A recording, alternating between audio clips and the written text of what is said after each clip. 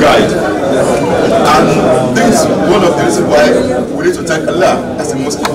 Allah has given us Quran. The founder of Alal Arts Gallery, a seasoned artist, Ridwan Osinowo, has displayed the beauties of Islam through art at the one-day Salon Islamic Art Exhibition in Lagos State.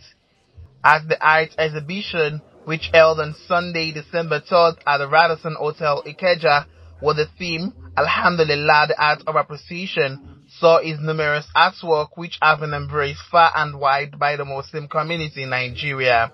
I tell you, will you deny? So, alhamdulillah, so from Surah Rahman, it's just a way of showing, speak of what Allah has done in your life. Dignitaries, which include the Speaker of the Lagos State House of Assembly, RT Honorable Mudashir Obasa, Vice President 1 of the Muslim Ummah of Southwest Nigeria, MUSWEN, Alhaji Rafiu Ebiti, Rector, Yaba College of Technology, Dr. Ibrahim Adedotu, amongst others, applauded the artists for promoting Islamic arts. In his words, the convener and founder Alal Arts Gallery, Ridwan Osinowo, explained the rationale behind the theme, Art of Appreciation, urging Muslims not to take artwork with Quranic verses as a protective object. I believe some people, they don't really appreciate what they say when it comes to saying Alhamdulillah. I actually want them to cut me here and see what I've been able to illustrate. How I've been able to use the calligraphy, Alhamdulillah, how I've been able to illustrate and then combine colors together. Seeing all these things, definitely one will now realize the reason why you have to say Alhamdulillah. It's been deliberate, because when you see something that is beautiful, of course you want to appreciate Allah. I want to thank Allah for it. Our next move, or let me say the next move, is now to have a very big place of ours now, because where we have now is not as big as what we have in mind to be. Inshallah, before the end of this year, next year, we'll be helping us to thank Allah that at least we're able to have a better, bigger device. Because looking at length and breadth of Lagos today, even in Nigeria, there's no way you can get any Islamic gallery. I'm not talking about Islamic shops or Islamic whatever now. We're talking about Islamic, where you can see paintings, professional ones. We have quite a lot of conventional gallery around. Ikoyi, VI, mention them. So we have a lot of them, but we don't have the Islamic one. But Allah Gallery is now there.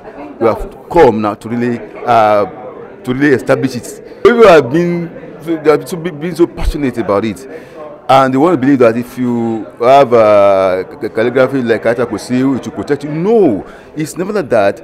All these things are just to remind you of Allah. If you see any calligraphy that talks about Fabiha Yallah, we continue saying that Allah wants you to really reason, to think deep. These are to me, they are just nausea. So I call it visual nausea. The kind of visual nausea that you will see visually that will appreciate Allah, and if from there you draw some inspiration. It will talk to you. You will feel remorse when you Allah subhanahu wa ta'ala talks. If I put up any calligraphy that has to do with warning or kind of joy, by the time you see what I illustrate, the way I illustrate such content or whatever, you'll be happy when you see where Allah actually talk about happiness, and wherever Allah talk about, I will deal with you. In fact, the kind of colors I will use for you, you feel frightening. So the way I illustrate, this is it. All these calligraphies are meant, and they are not meant to be kind of protect you, whatever. They are just mere calligraphy to appreciate and to really talk to you. The Speaker of the Lagos State House of Assembly, RT Honorable Mudashir Obasa, represented by Senior Special Assistant on Islamic Affairs, Lawal Ridwan, described one Islamic art exhibition as Novel One. It's a novel. This is my first time I'm experiencing something like this, and that's why the Speaker asked me to represent him here. So it's quite an exposure. It tells one about the rich heritage of Islamic arts. And the exhibitor now, the Alhaj Ridwan Osinowo, it's been a household name for a while. But this is the first I'm actually seeing his works, and actually they are quite commendable, and it's nice, really. That's it. Well, it's unique and beautiful also at the same time. I've been attending several artworks, exhibitions focusing different perception of the artist, and this is another very important perception.